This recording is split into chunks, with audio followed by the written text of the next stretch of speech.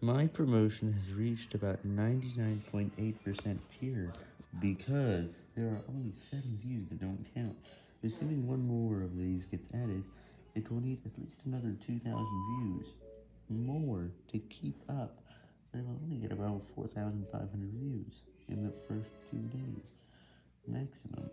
So that would mean it would be 99.8% here, and a new one will need to be started with as little views from channel pages as possible before it starts.